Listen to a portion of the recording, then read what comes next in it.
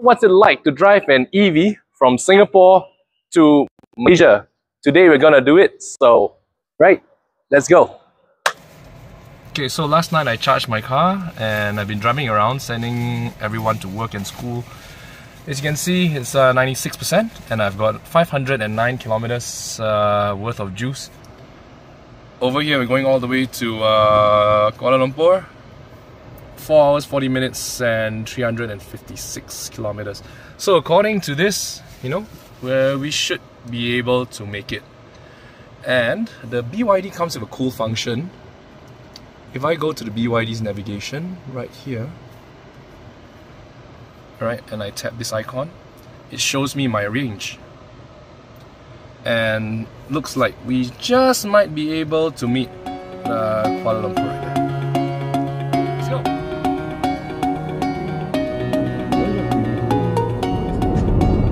Yeah, give me a bit of update. Right now we are just passing. Where are we passing? We just got out of JB. We got 2 hours and 52 minutes to go. Over here, my range says 369 kilometers left, 75%, and over here is 268 kilometers. So I've got about a 100 kilometer buffer extra. Okay, so enter. Oh.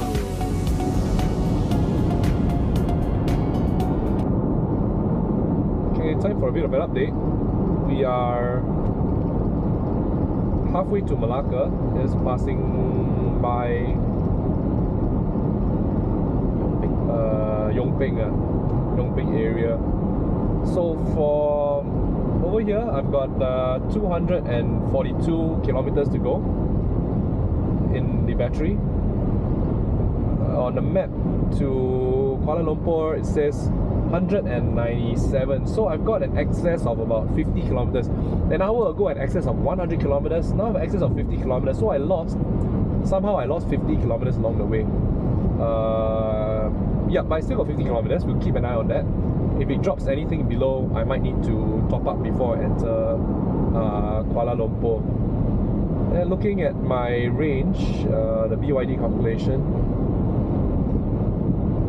okay, just now it went all the way to Ipoh. It still says I can enter Kuala Lumpur, but these areas are now white, so I can't drive as far as I could just now, right there.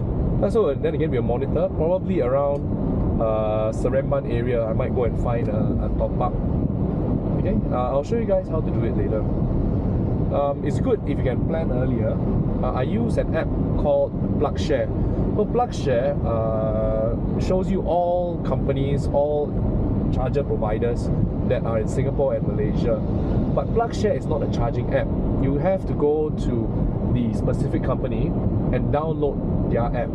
So the one in Seremban is run by JomCharge. So I've actually downloaded their app, signed up for a profile, put my credit card in, and we'll use that when we reach Seremban. So a bit of planning is necessary if you're going to be driving an EV up to KL. I'll update you guys once again once we are nearer to Seremban area, and I'll show you what charging facilities there are in Kuala Lumpur. Also, if you guys are wondering why I'm wearing gloves, because a lot of you have commented that my hands are very hairy. Okay, take a look at that. Alright, so I'm wearing gloves so that you guys don't get distracted by my hair.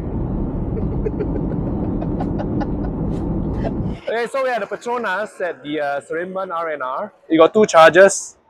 You do have to download JomCharge to charge your car. So I'm just going to leave it here, take a rest, go for a toilet break or something. The Petronas station right here, and I think it's the Burger King in the corner as well. Okay, yeah, just finished charging. We just left the rest area, so I've got 370 kilometers in the tank, 77%. I was charging it for about 40-45 minutes. So yeah, 43 minutes to go. I've got an additional 300 kilometers, so that gives me quite a lot of juice to run around Kuala Lumpur and do what I need to do.